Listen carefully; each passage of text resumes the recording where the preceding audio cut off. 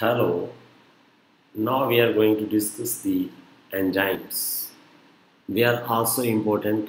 They are the biomolecule. Enzymes are biocatalysts. Life is possible due to the coordination of various chemical reaction in living organism. Example is like as digestion of food, appropriate molecules, and ultimately production of energy. This process involves a sequence of reactions in our body. This occurs with the help of certain biocatalysts. Certain chemical action takes place with the help of enzymes. They are called biocatalysts. Enzymes are very specific for a particular reaction and for a particular substance. And they are generally named after the compound or the class of compound on which they will work. So there are some enzymes. We have discussed this enzyme in the alcohol chapter also, that sucrose is converted into glucose with the help of invertase enzyme, and glucose is converting into the alcohol ethanol in the presence of zymase, whereas urea is converted into the ammonia and CO2 with the help of urease, and maltose is converted into the glucose and galactose with the help of maltase. Lactose is also converted into the glucose with galactose with the help of lactose. And one more thing about the enzyme, that is its mechanism. Its mechanism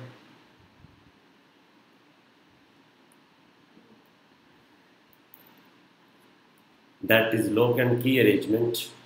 Enzyme react with substrate. It will give you enzyme intermediate, which will break down heat any reaction. It will give you enzyme end product. Now the next is that vitamins and enzyme are also very reactive at 298 Kelvin temperature, and pH stand from 6 to 7. So the vitamins are also, we required in very small amount, and actually vitamins are of two type. One is water soluble and another is water insoluble. The water soluble vitamins are B and C, and water insoluble vitamins are vitamin A, D, E, K. That's why one question is there, why we cannot store, why we cannot store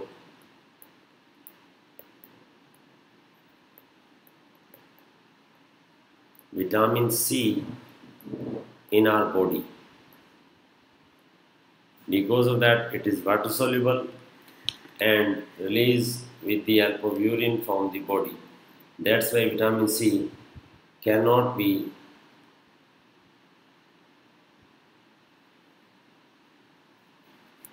stored in our body.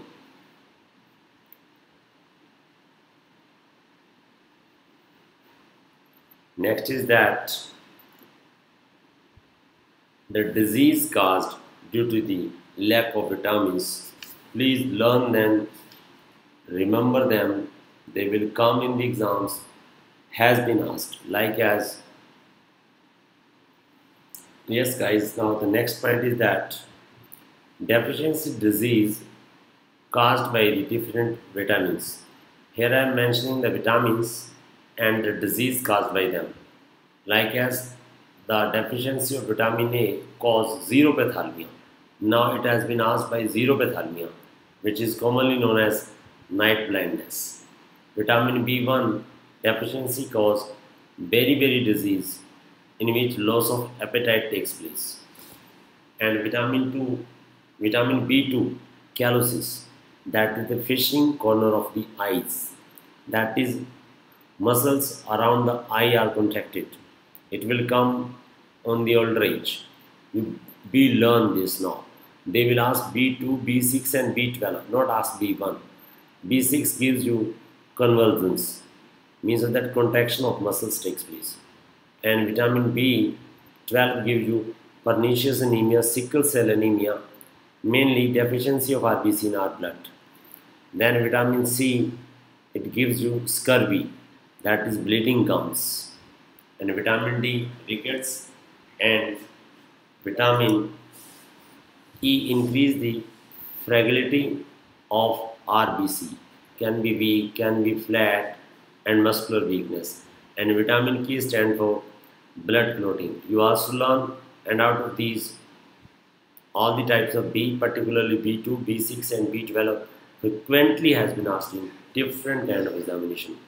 In next class, we will do the last topic of this lesson, that is the nucleic acids. Till then, goodbye.